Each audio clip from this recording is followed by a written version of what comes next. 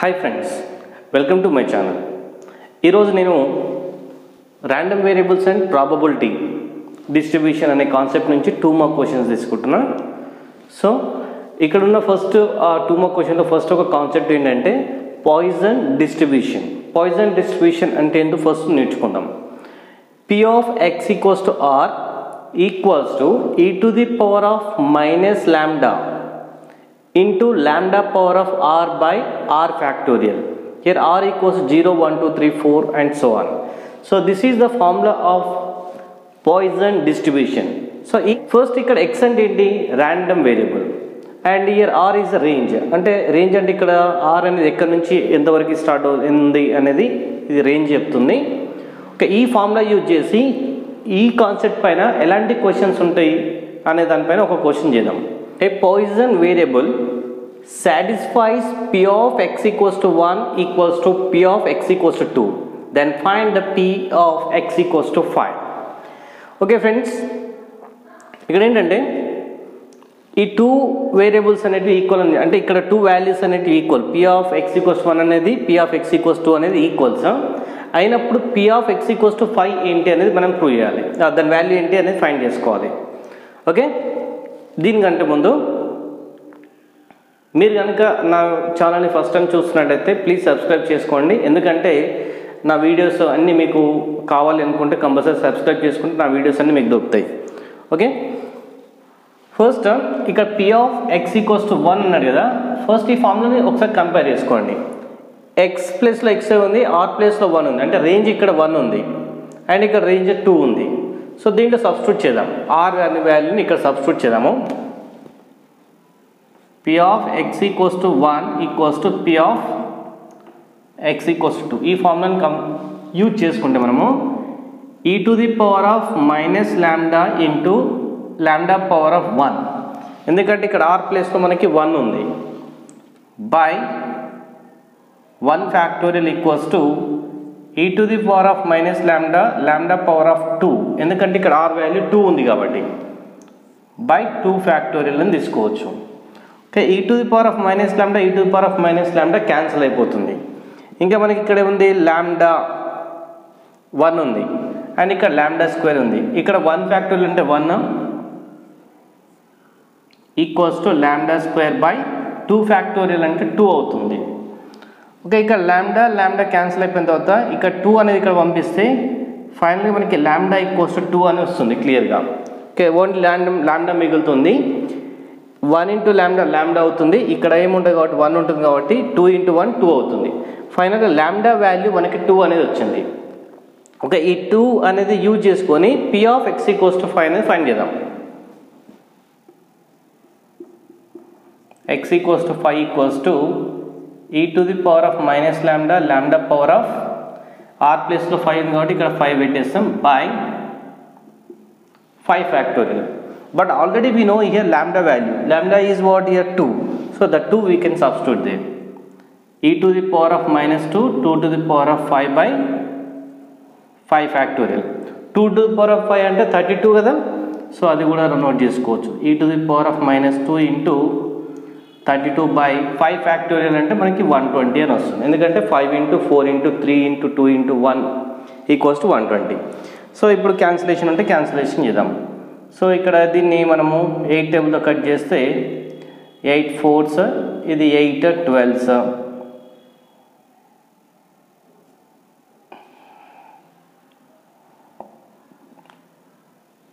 8 15s we can cut here, 8 4s 8 12s.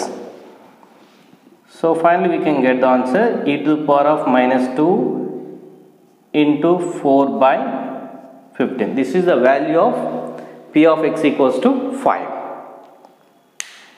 Next concept, binomial distribution. Okay, here I am taking x is belongs to positive integers and r is belongs to real numbers.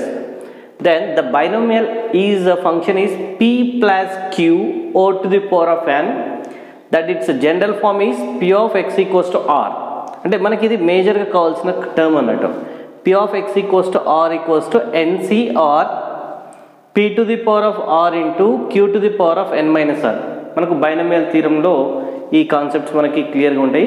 So అదే concept ఇక్కడ. But p of x equals to r అనేది r equals 0 ఉన్నప్పుడు first term, r equals 0 ఉన్నప్పుడు second term, r equals 3 ఉన్నప్పుడు 3 ఉంటే fourth term, r equals 4 ఉంటే fifth term, అలా ఉంటాయి కదా మనకి NC0, NC1, NC2, NC3.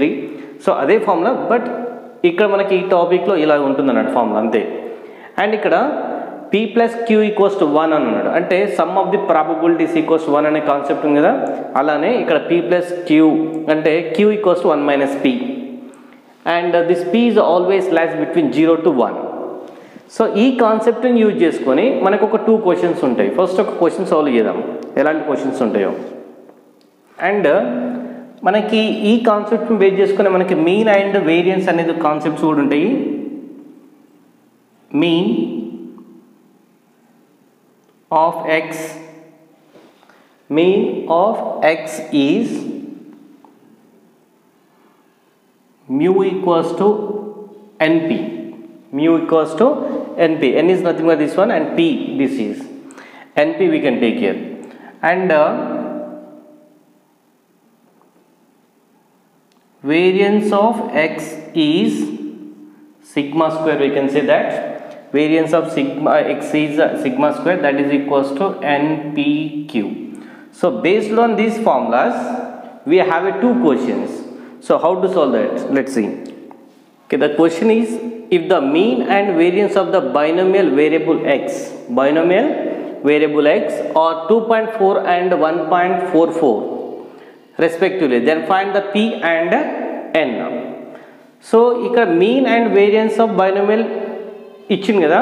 So mean అంటే ఎందాక చెప్పినాం కదా ఫార్ములా, మీన్ ఈక్వల్స్ టు ఎన్పి కదా. సో ఈ వాల్యూ ఎంత ఇచ్చింది, ఇది ఎన్పి value is given 2.4. So equation 1. Next variance is given,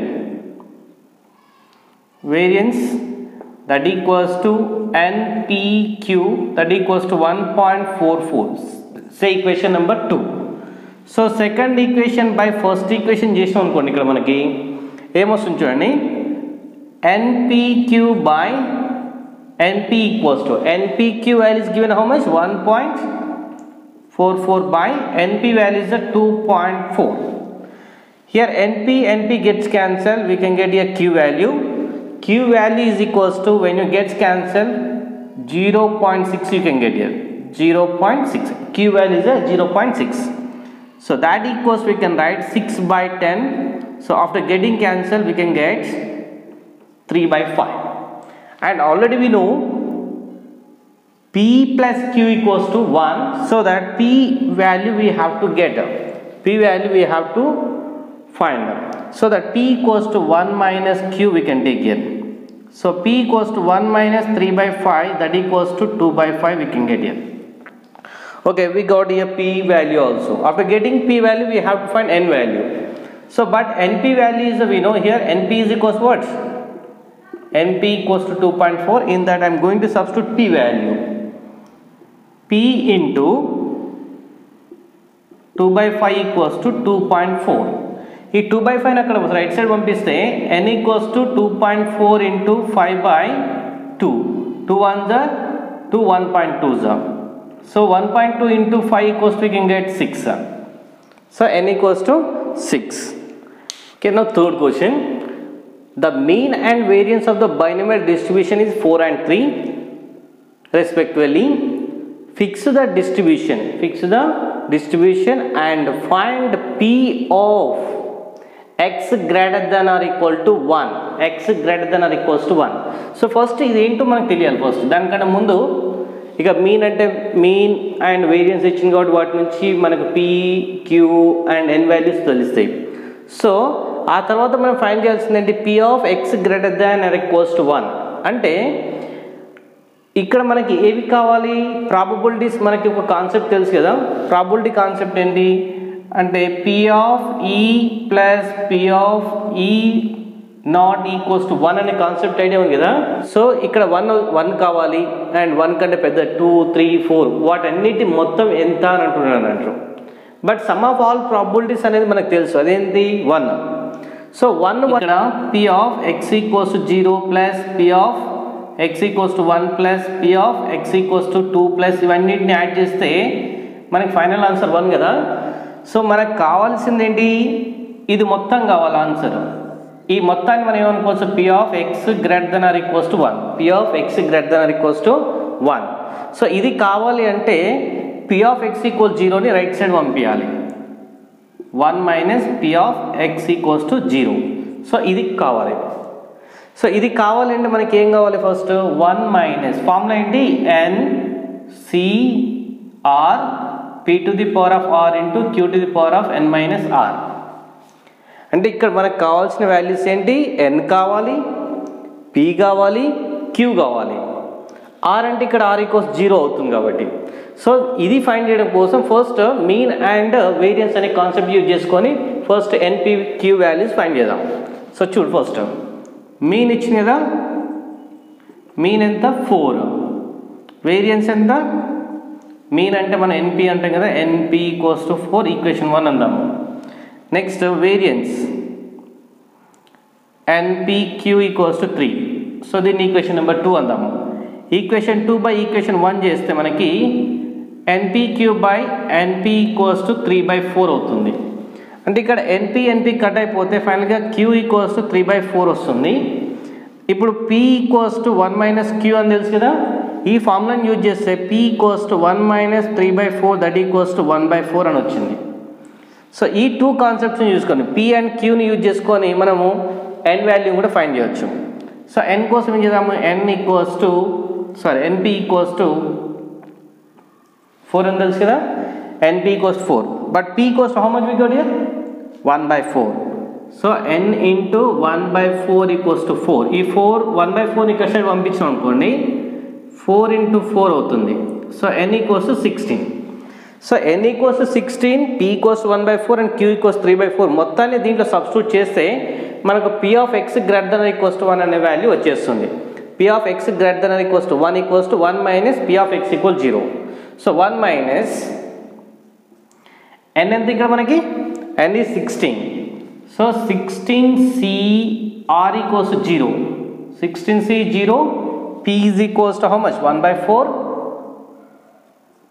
power 0 and q is how much, 3/4, 16 minus 0, 1 minus 16c 0 is nothing but 1 into something power is 0 is equals to 1. So 1/4 power 0 is a 1 and 3/4 power 16 minus 0 ante 16 minus 0 is a 16 only. So that comes as 3/4 power 16. So finally 1 minus 3/4 16. This is the answer of the p of x greater than or equals to 1.